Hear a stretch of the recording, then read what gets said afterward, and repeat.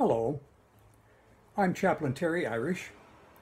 I served as a chaplain at City of Hope National Medical Center in Duarte, California for more than 10 years, and I wanted to spend a few moments with you visiting today.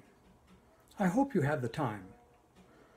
I won't be long, I promise. During this chaplain talk, I'd like to consider COVID-19 and you, or keeping in touch with your church family. Unless I miss my guess, I think you and I both wish that we had never heard of COVID-19, right? Right. Well, that's one wish that will never be granted.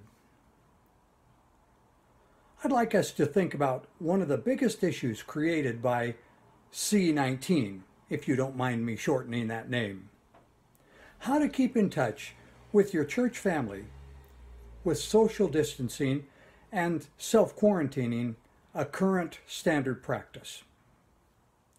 The author of the letter to the Hebrews writes these words, "Let us not give up meeting together as some are in the habit of doing, but let us encourage one another, and all the more as you see the day approaching." Hebrews 10:25. One of the greatest sources of encouragement God has provided for us is the fellowship we enjoy in the church, the body of Christ. An author by the name of Elton Trueblood, in his book entitled The Incendiary Fellowship, recognized that we gather as the body of Christ for primarily two things, worship and fellowship. And our coming together encourages and lifts us all up.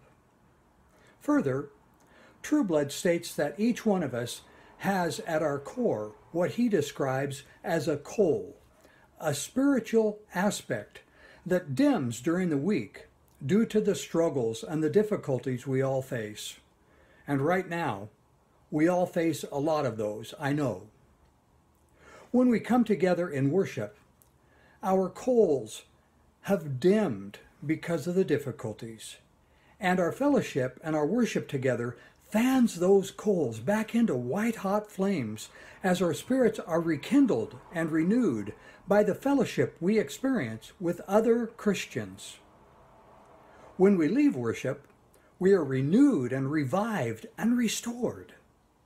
We're ready to go back into the world and serve Jesus Christ afresh and anew for another week. Right now, however, our meeting together cannot happen physically.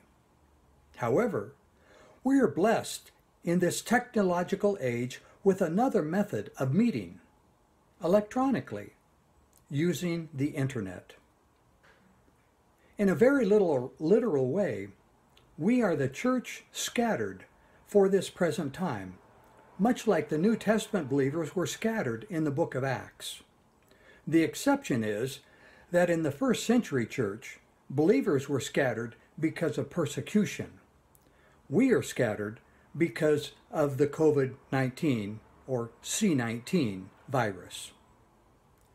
This virus has forced us away from each other physically, but it can never separate us spiritually.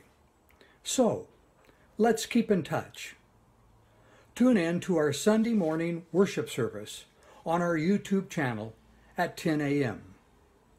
Reach out by phone and encourage each other during the week.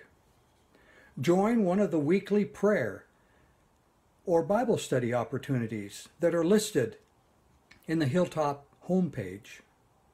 Contact the church office if you have a prayer request. Let others know if you have a specific physical need. Several people in our church family have volunteered to help you if you can't get out and go to the store or the pharmacy yourself. Remember, although we may be separate and apart physically, we are never alone. Let's pray. Lord Jesus, thank you that because of what you've done, you have brought us together spiritually, and we are never alone. Even though right now we are separated by physical distance, Help us to be comforted and strengthened in our walk with you through this opportunity to meet together through the electronic age of the internet. We ask it all in Jesus' name. Amen. Thanks for letting me visit with you today. Be watching for future Chaplain Talks, which will also be posted on the Hilltop Church homepage. Until then, keep looking up.